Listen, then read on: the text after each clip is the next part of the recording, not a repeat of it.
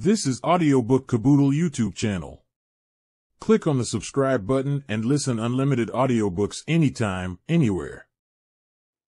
Section 10 of The Art of Conversation, 12 Golden Rules by Josephine Turck Baker. Golden Rule number 10. Do not exaggerate. You may remember that one of the extracts that I read to you from my notebook referred to exaggeration in conversation.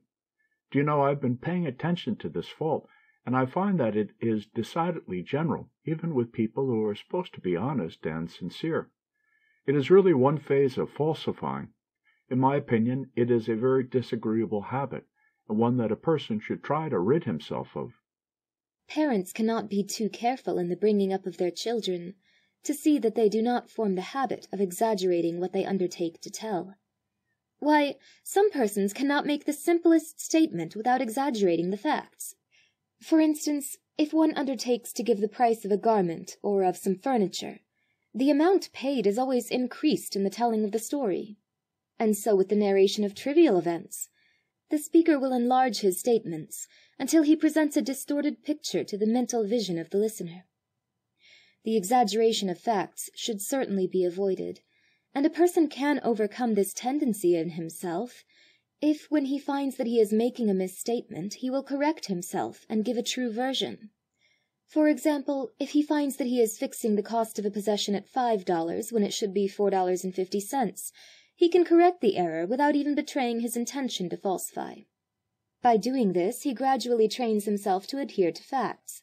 For while the price of the article may be a matter of small consequence, it is a matter of far more importance that the person who has the habit shall correct his tendency to misstate facts. So again, when one is narrating an incident in one's experience, the same strict adherence to the facts should be observed. In this way, a person establishes a reputation for veracity. We all have friends in whose statements we place no reliance, simply because we know that they invariably exaggerate every fact that comes within their observation or experience. I know of no fault in conversation that is more grievous than this, nor that can give one such a general air of insincerity in all things. I know I have friends whom I cannot believe, no matter how serious they are in impressing upon me the truth of the information that they are so willing to impart. Of course, when persons of this kind attack the reputation of others, then, indeed, does their fault become a serious one. But there are many, otherwise well-meaning, persons who would not speak ill of another, who place themselves continually at a disadvantage by their exaggerated speech. There is the schoolgirl, for example, who finds every person and thing perfectly lovely, or perfectly horrid, as the case may be, who had the most beautiful time in her life last night, who finds her teacher divine, tennis a dream of delight. Everything, no matter what, is just dandy or dear. Later in life she may exaggerate as to her husband's income, her children's virtues or appearance, the price of her garments, and in this way she will acquire the unenviable reputation for insincerity, unreliability. No one will give any credence to what she says, simply because she is known always to exaggerate the facts. I feel as you do, and when I find myself enlarging upon the facts, I try immediately to correct my fault and adhere to an actual recital. Of course, we know that in telling a story for the sake of its humor, a person will sometimes lapse into an enlargement of the details, but, as Rudyard Kipling would say, that is another story. Had we not better make this golden rule number 10? I wonder whether I can recite all the golden rules.